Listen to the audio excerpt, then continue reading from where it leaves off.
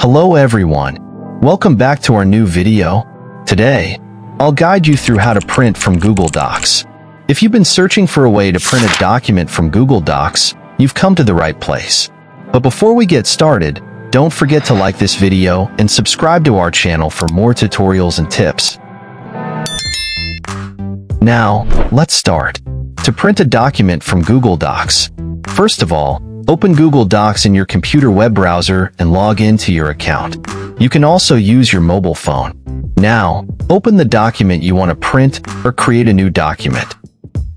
Once your document is open, click on the File menu located in the top left corner of the screen.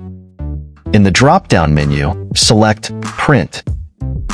You can also click the printer icon from the toolbar. If you are using the mobile app, click the three dots menu at the top of the screen. A pop-up menu will appear. Select Share and Export, and then select Print. Now, your document will open in a new tab. From the top right of the screen, click on the printer icon. A print preview window will appear.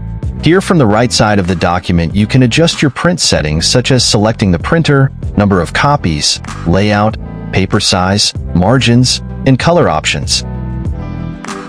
Choose the destination, number of copies, and other settings as needed.